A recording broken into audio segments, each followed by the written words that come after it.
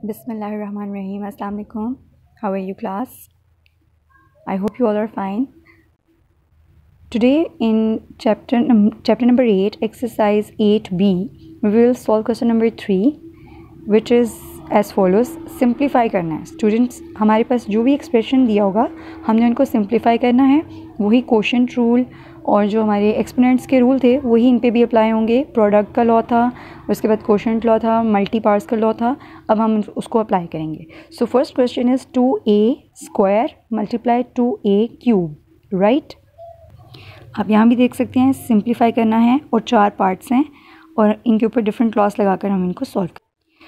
Ji students, you can see solution में सबसे पहले हम इक्वल का साइन लगा के क्वेश्चन को रिपीट करते हैं. You can see base is same. जब बेसिस सेम हो, सेंटर में मल्टीप्लाई का साइन हो, तो प्रोडक्ट लॉ अप्लाई होता है.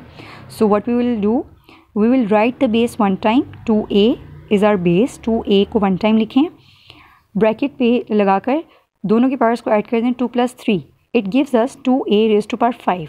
अब आप बहुत अच्छे से जानते हैं कि जब भी आपके पास इस तरह की सिचुएशन होती है तो पार्ट जो होती है वो कोएफिशिएंट पर और वेरिएबल पर अलग अलग अप्लाई करते हैं. So what do we do, 2 raise to power 5 इस पर अलग अलग अप्लाई करें. मल्टीप्लाई का साइन, क्योंकि ये दोनों मल्टीप्लाई हो रहे हैं आपस में, मल्टीप्लाई का sign a raise to power 5. So what we get, 2 को 5 टाइम्स मल्टीप्लाई किया तो 32 आ गया. a की power 5, 32a² a raise to power 5 answer. Next part भी इसी तरह से होगा. बेस आप देख सकते हैं सेम है, 10x और 10x बेसिस सेम है. सेंटर में मल्टीप्लाई का साइन है, प्रोडक्ट लॉ लगेगा. सिमिलर क्वेश्चन है, आपने इक्वल लगाया, क्वेश्चन को रिपीट किया, बेस को वन टाइम लिखें, पावर्स को ऐड करें, फिर पावर क्या होगी 10x रेज़ टू पावर 5. अब आप कोएफिशिएंट पर और वेरिएबल पर अलग अलग अप्लाई करें पावर को. सो 10 के ऊपर क्या हो जाएगा, 5 पावर में आ जाएगा, multiply x raise to power 5. Remember, आपको ये तो पता होगा कि जब भी आपके पास 10 जो है ऐसा नंबर है जिस पे जितनी पावर होती है उतने ज़ीरोज़ आ जाते हैं. तो मल्टीप्लाई करने की बजाय आप डायरेक्ट भी कर सकते हैं. 1 लिखें और पावर कितनी है 5 ज़ीरोज़ लगा दें और सामने के साथ में क्या आ जाएगा x power 5. So 1 lakh x raise to power 5 is the answer.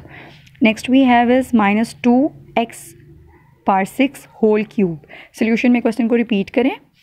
Repeat करने के बाद आप देख सकते हो इस पर कौन सा लॉ अप्लाई हो रहा है. इसमें कोई बेस का सीन नहीं है किसी किस्म का. मल्टी पार्ट्स का लॉ तो लग रहा है लेकिन उसके साथ कोएफिशिएंट भी है, तो आपने इस पर भी अप्लाई करना है और इस पर भी अप्लाई करना है. सो सोल्यूशन लिखें, इक्वल का साइन लगाएं, क्वेश्चन को रिपीट करें.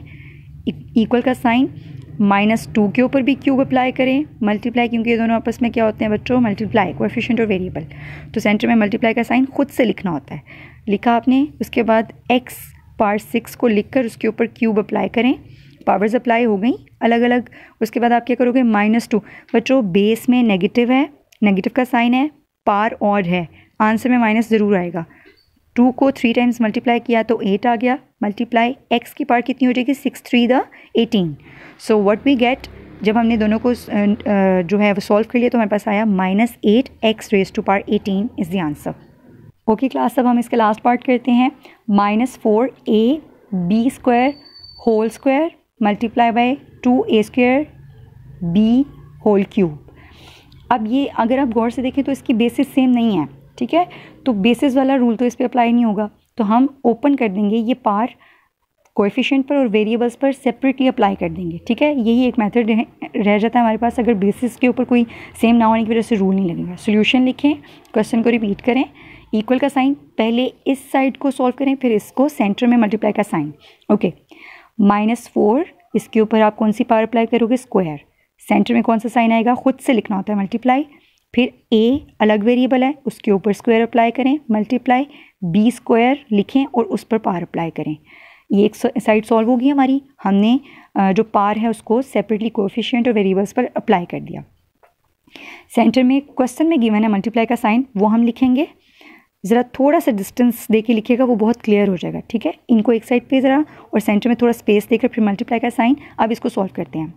इसमें कोएफिशिएंट क्या है हमारा 2 के ऊपर क्या पावर होगी, क्यूब अप्लाई करोगे, मल्टीप्लाई a² के ऊपर, ये मल्टीप्लाई का साइन आपने खुद इंट्रोड्यूस करवाना है, a² के ऊपर क्यूब अप्लाई करोगे. नेक्स्ट वेरिएबल क्या है, b, मल्टीप्लाई का साइन b क्यूब. राइट, अब हम इनको ओपन करते हैं, सॉल्व करते हैं. क्योंकि बेस में नेगेटिव है और पार में इवन नंबर है तो माइनस ख़त्म हो जाएगा। -4 को 2 टाइम्स मल्टीप्लाई किया, 4 4 the 16, minus minus plus, A square हो जाएगा, मल्टीप्लाई का साइन, ए स्क्वायर मल्टीप्लाई बी की पार्ट क्या हो जाएगी 2 टू द 4, ये क्वेश्चन का मल्टीप्लाई का साइन है वो आएगा। 2 क्यूब का मतलब है 2 को 3 टाइम्स मल्टीप्लाई करें, व्हाट वी गेट 8, मल्टीप्लाई ए की पार्ट कितनी हो जाएगी 2 3 द 6, मल्टीप्लाई बी की पार्ट क्या आ जाएगी क्यूब। ठीक, जब हमने इसको सॉल्व कर लिया तो अब आप क्या करेंगे, गौर से देखें तो हमारे पास कोएफिशिएंट एक नंबर है, ये भी एक नंबर है, हम नंबर्स को अलग से मल्टीप्लाई कर लेते हैं, अरेंज करते हैं आप क्वेश्चन को। तो हम नंबर्स को एक साइड पे निकाल देंगे, साइन नहीं चेंज करना आपने, 16 है, सेंटर में साइन कौन सा है मल्टीप्लाई, साइन इनको अलग कर लें। अब आप देखें बेसिस सेम है इनकी दोनों की, ए और ए बेस सेम है तो पावर्स क्या हो जाएंगे, ऊपर से सेंटर में साइन कौन सा है मल्टीप्लाई का, तो इसको 1 टाइम लिखेंगे और इसके ऊपर प्रोडक्ट लॉ अप्लाई करते हुए पावर्स को ऐड कर देंगे। सो ए पावर 2 + 6 हो जाएगी, फिर मल्टीप्लाई का साइन आएगा, बेसिस सेम है दोनों की, बी पावर 4 बी क्यूब, तो हम क्या करेंगे बी को 1 टाइम लिखेंगे, बेस को 1 टाइम लिखेंगे, पावर्स को क्या करेंगे ऐड कर देंगे, राइट। अब 16 को 8 से मल्टीप्लाई करें तो 128 आता है, ये भी सॉल्व हो गया, सिंप्लीफाई कर रहे हैं ना हम क्वेश्चन को। अब मल्टीप्लाई का साइन आएगा, 8 की पावर कितनी हो जाएगी, ए की पावर कितनी हो जाएगी 8, मल्टीप्लाई बी की पावर हो जाएगी 7। अब इसके अंदर जो हमने मल्टीप्लाई के साइन इंट्रोड्यूस करवाए थे सिंप्लीफाई करने के लिए वो ख़त्म कर देंगे, सिंपल हमारे पास नंबर आ जाएगा 128, ए पावर 8 बी पावर 7 आंसर।